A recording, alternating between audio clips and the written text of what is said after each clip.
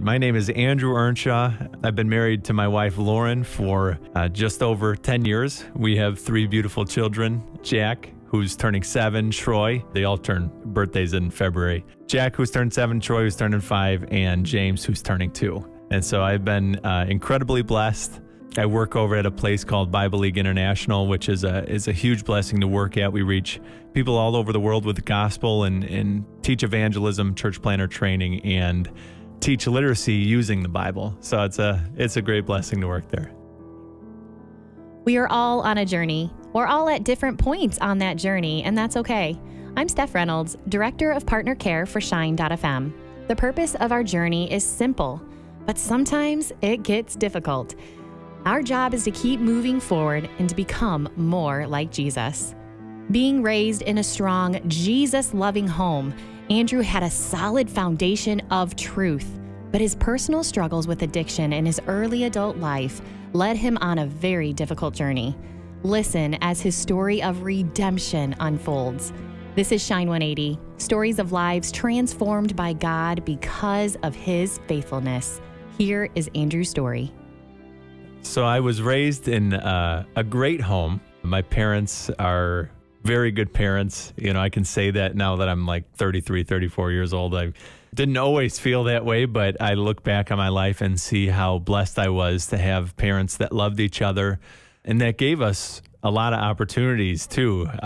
Put us through Christian school with sacrifice, you know, and took us to church twice on Sundays, even if we didn't want to go, but it was good. I had 2 sisters, Bridget and Carly, and it was a good environment for a kid. So I went to a school called Lansing Christian in Lansing, Illinois, and went to Ileana Christian, and had a good upbringing. You know, I didn't really have many interests. I didn't know where I was going a lot of the time, and I was not a good student. I still do, you know, but it's by the grace of God. He works and uses even my faults, but like ADD, you know, the report card would always say that I would get up and be standing up and be distracting others all the time, and that was a challenge because I didn't really care about what I was learning. I liked the social aspect, but I was kind of a class clown and never really took it seriously. And in high school, I wondered, like, I'm at the bottom of my class here. I don't know what I'm going to do for a living. I'm not good with my hands. I'm not good in construction or any trades really. So what am I going to do? And I just barely made it through high school, and my parents encouraged me to keep going to school. I went to Purdue for a year and didn't do very well there, and I just messed around and wasted time and wanted to be with my friends and wanted to. You know, people talk about how they partied it up in college, and I did a little bit of that too. But I dropped out and worked construction for a year, and that wasn't what I wanted to do either. And during that time, my wife and I started dating. So I started dating Lauren and just was so in love with her. We were friends for a couple of years, and I had been anticipating and wanting to have a relationship with her. And we had dated different people at different times, but finally we started dating, and that was enough of a motivation to go like this. I know I'm not going to be working construction for the rest of my life, and I don't know what else I'm going to do. So I'm going to give school another chance. And I had that opportunity. I was blessed. So I went back to school and started doing better. And during the time I was in school, I actually got married to Lauren. And that was good. You know, we had been friends for so long, and we were buying a house together, and I was in school.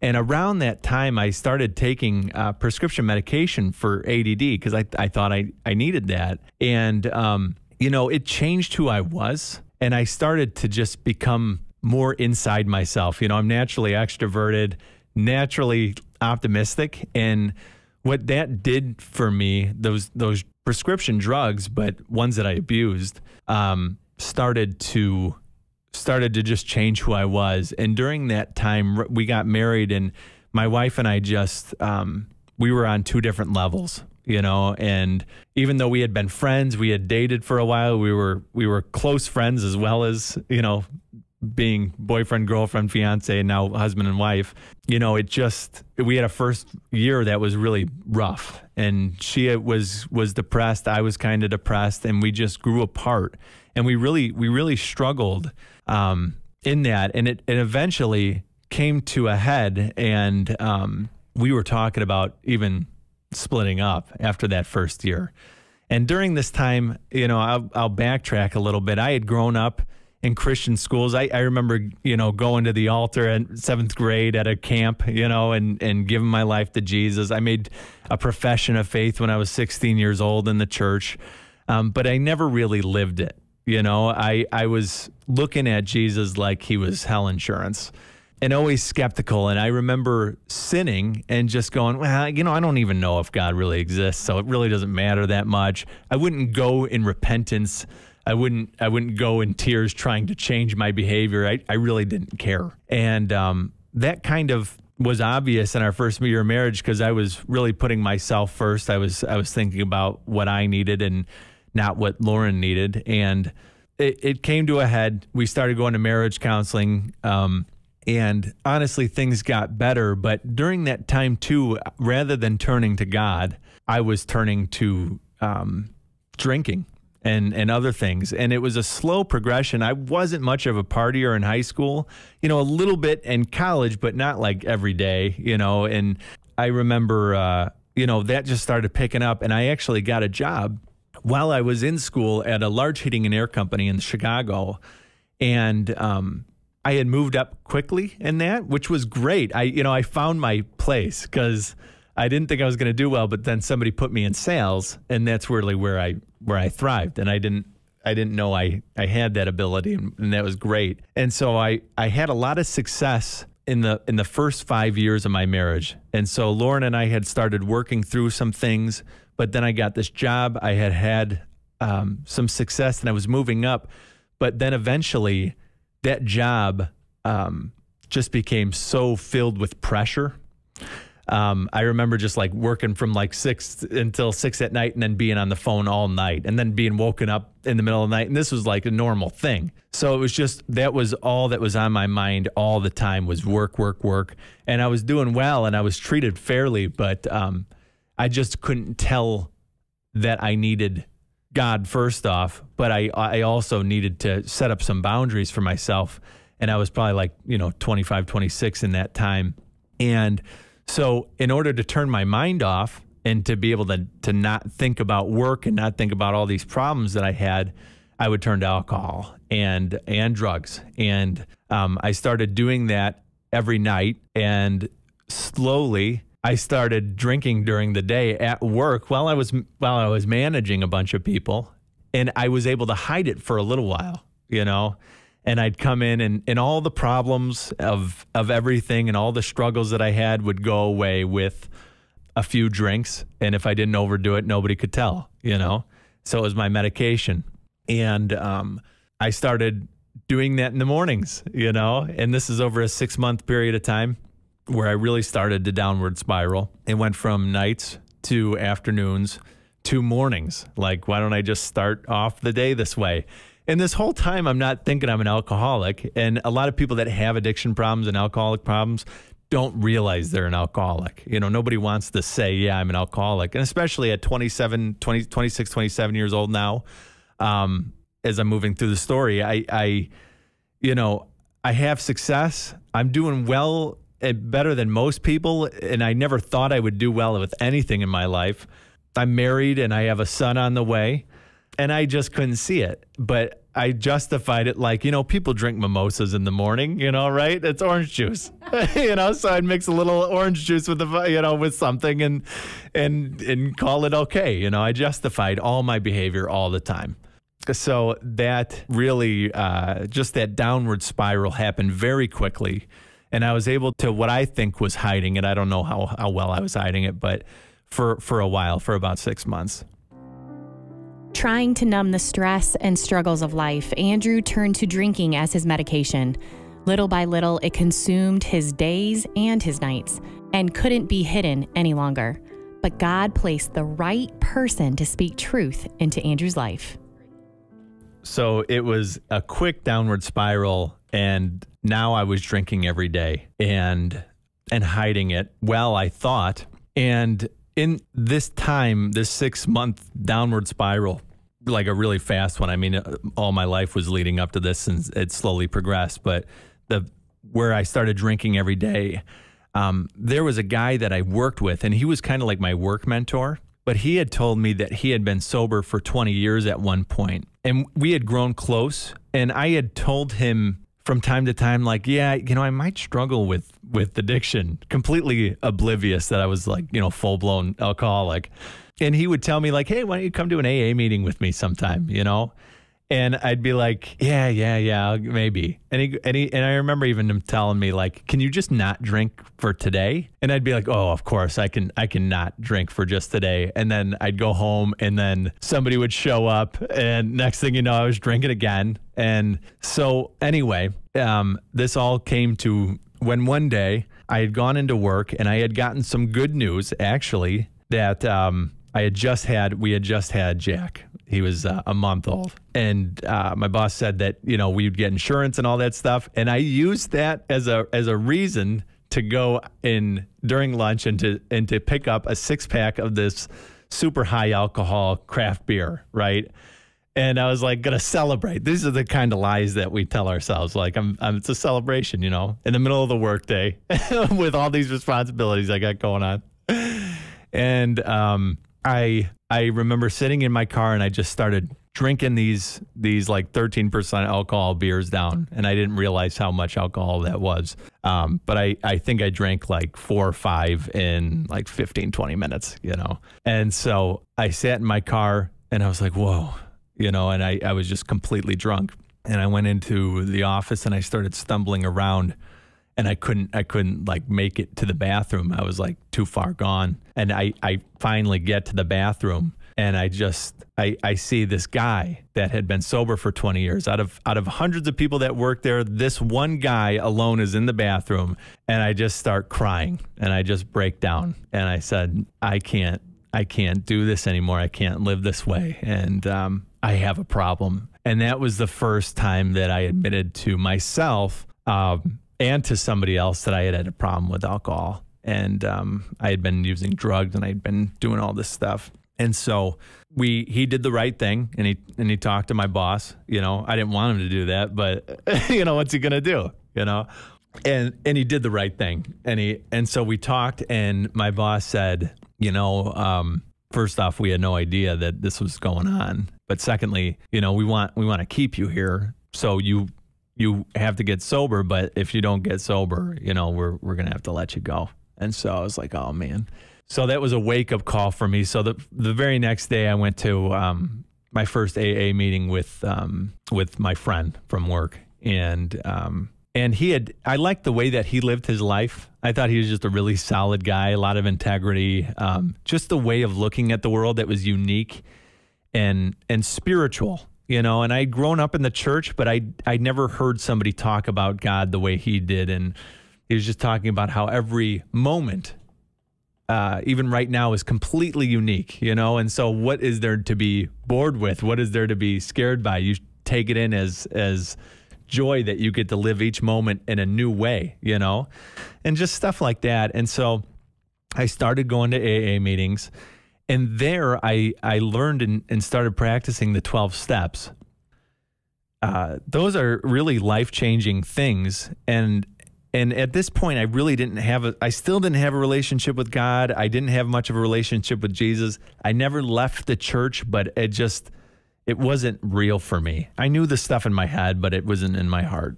And I started working these steps. And the first step is, came to believe that we're powerless over alcohol and our lives are unmanageable. Second step is to come to believe in a power of a higher power, God. The third step is to surrender our will to God. The fourth step is to do a moral inventory and to really see where we had harmed others, where we had harmed ourselves, the lies that we were telling ourselves. And then it goes on. You eventually confess these sins. You ask God to remove these, defects of character or sin. And then you help others. And so those are the steps. And I started reading these and practicing these things. And, I'd go to these meetings, but, it was really vague, this higher power language. And that was helpful at first because I felt like I didn't have to be a certain religion to be there. But as time went on, I started to see like these 12 steps are right from the Bible, The Bible must be on to something here, And I had gone through phases of complete skepticism and atheism in a way in my life. During my drinking, that first couple years of marriage, I just believed that if God was there, I wouldn't be experiencing the chaos that I was experiencing. And so I had really become a skeptic and a non-believer in that time. And I just believed that if God was there, my life would be going better, Andrew recognized his life wasn't going well without God and started choosing to live out the steps of AA, which aligned with the truth he was taught as a child. Andrew stopped looking at Jesus as just hell insurance and had a life-changing transformation from just knowing the truth in his head and having it transfer to his heart. So I was really kind of agnostic to the whole thing, and I had stayed that way to my beliefs until I started going into AA, and then I started to see how true the Bible actually was in an indirect way.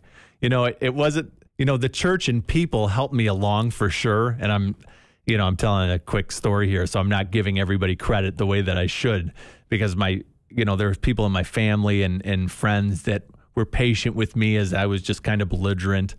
But when I started going to AA, I saw that the stuff that they were practicing was stuff in the Bible, but because they were surrendered and they had no other option but to do these things, it was either like, okay, we either drink ourselves to death or we do what Jesus said, And that's really where I started to go, man, this stuff must be true. It's truer than I realize. And so, God started drawing me to himself, and I started to talk to God more. I started to pray to God more. I started to read scripture more. And at one point I realized I had come to the end of where I was at, and I needed to give my life more fully to God in some way. And that's where Bible League came in. And I didn't know how to get a job there. I didn't know what I was qualified for. I had applied 3 times.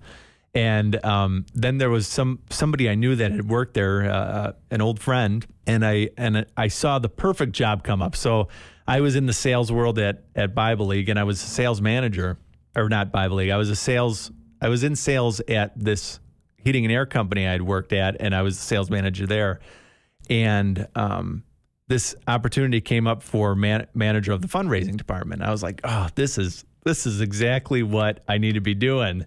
And so it'd been my 3rd application, and I contacted my friend and I was like, hey, can you put in a good word for me? And I'd call the HR person, every couple of days just to be like, hey, where are we at? And I was 27. And so they were a little skeptical. It's like my whole team was a lot older than me. But eventually God opened that door and I was able to start working there. So it was awesome. And, so I had been working the steps. I had been working on my recovery for a while, and I came to Bible League, and it was like a fresh start for me. And I was working there for about a year, but there was still, I was still looking in other areas for God. I believed in Jesus, but I still was looking into other religions here and there, and I was like, man, I don't know if this is the only way. I know that the Bible contains truth, and that's good to get out here. So I'm passionate about what I'm doing. But I just feel like there's other ways, And there was one day that I was sitting there, and I called this older lady of a different denomination, different faith background, but Christian, into my office. And I just said, hey, can you pray just to start off our meeting? Nothing big. And she started praying, and she always prayed with like this fire behind her. She would always pray this emotionally. I came from a really conservative background. She's Pentecostal, charismatic. So she started praying, and she's just saying these things. And I'm like, man, and there's something that happened in me that day where this, something was happening in my chest, like a physical feeling of like just this electrical current that was feeling really good in my body. And I'm just telling you the truth. This is really what was going on. And she left my office, and I sat there for like 10 minutes, and I'm like, this feeling is amazing, and I don't know what it is. And I don't want it to go away, you know? And so I go back to her and I said, you know, Alice, you know, this is, there's something happening inside of me, and I don't know what it is. And she knew exactly what it was. So she goes, okay. And she goes in, we start praying together. And she said, just start praising God. Just start praising God. And I'm like, okay, that's really weird because I don't know how to do that. But, you know, praise you, Father, praise you, God, thank you, God. And the next thing you know, I was just like, God was just moving in me. I was just praising him. You know what I mean? It was like a real thing. You know what I mean? And ever since that day, God has changed my life. After that, I just felt like God's love in such a tangible and heavy way. And it wasn't just in a moment. I mean, it literally lasted like a week where I was feeling this love, like as strong as anxiety feels in the opposite direction and how strong that can be. This was love in the direction that was just so powerful. And I got back to my desk after that, and I saw a Bible on the desk, and I just felt God say, you know, this is all you need. This is what you need. You know, don't look anywhere else. And God just blessed me and just changed my life around. And that was about 5 years ago. And God has just put a fire in me and just shown me how real he is, how much he loves me, that every time I turn to something besides him, life gets worse. But when I turn to him just a little bit, life goes amazingly better. And that's been consistent. And I have seasons where I'm more directed toward God, and life does go better. And there's times where I try to take my own will back, and it just falls apart in my hand. You know, it's good to be around believers, and even doing this right now. I mean, Shine has had such an impact on my life. I've been, you know, listening to that since I was a little kid when it was, you know, WONU. And my mom always played it. And I believe that my mom actually had a real impact, because you know, you hear about people that get involved in drugs and alcohol and they just never come around, you know. But I believe that God used my mom to pray, to just guide me. And even to parents that are struggling with kids that are out right now, you know, I just want to encourage you to believe that God will work, that if you raise them, you know, and you told them about God, even if it was imperfect, even if you did a lot of things wrong, that God is always at work in people's lives. And even when I was at my worst, and when I really had a feeling of hatred towards Christians in my life, that God would not let me go to sleep without me thinking about him, going, what if all this is true, you know? And it's so important to be around believers, and it's so important to have good influences in your life. And even as I grow in my faith now, I make sure to be listening to the right kinds of music, you know. And again, that's where Shine comes in. You know, turn on Shine FM, listen to the words that are being spoken over you, the truths that are out of Scripture that tell you that you have a higher purpose, that God is watching over you, that he's pursuing you, that he loves you, that not one hair falls from your head without him seeing that, and that your life is not just supposed to be lived in this monotonous flow of work and sleep, but that you have a plan and purpose to be his hands and feet to the rest of the world, that he wants to reach others through you. And, you know, God has blessed me in such a way to be able to do that in my work, but even opportunities like this that come up, that I can share my testimony and things like that, where I see where God took the hardest parts of my life and the parts where I thought were completely chaos and a waste. And even when I was running far away from God and trying to destroy myself, God can even take that and use it for good and use it for his plans and purposes. That when we call on him, that he's there and ready to redeem even our most messed up stuff. God's word. Don't look anywhere else. It is all you need. The struggle with our flesh and doing our will compared to what God has for us is a daily battle, but it is so worth the fight. If you're struggling with addiction and you're struggling with trying to escape the sin that's in your life, and there just seems to be no light in that. Oftentimes the reason I turned from God and the reason I even put my faith in question was because I just couldn't seem to shake what was plaguing me, whether it was alcohol or any other form of addiction, which there's so many addictions that we don't even realize are there.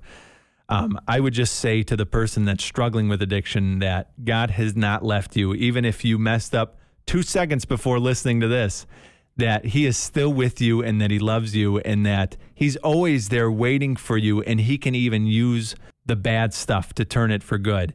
So even if you're struggling and you just can't seem to get it together, know that God will never leave you, that he'll never forsake you, that he's just waiting for you to come. The worst thing that you can do is just to figure that God has written you off, that you are a lost cause, that there's no hope for you, because it's just not true. I can tell as a fellow sinner and one that sins all the time still, that when I turn from God, life gets worse. But when I turn toward God, life gets better. And that he wants you to come to him and he wants to love you. And it might seem hard his way because he might put people in your life that he wants you to be accountable to. Like, I can't live this life without having people in my life. And that's what the church is for. And we lose sight of that sometimes. But if I don't have my brothers in my life, my spiritual brothers, my Christian brothers, that I can't do this thing on my own. So it might mean giving up some things. And it might not look like your way. It might not look like God coming and just zapping you and changing you, but he will give you the way out. And we just need to listen. We just need to hear from him and just sit. And at the end of the day, it's grace, and to recognize the grace in your life and to just see that Jesus is there and that he has paid for your sins, that he loves you, that if you are in Christ, that your sins are forgiven, and that we know that we have a faithful high priest that has taken care of it all. And it says in Scripture that if you sin, turn to Jesus and he'll forgive you for your sins, that we can stand before God someday and know that we are pure and holy. Friends, God is with you. You are not a lost cause. He will use whatever is in your life for good if we turn to him. Don't ever feel like you have gone too far.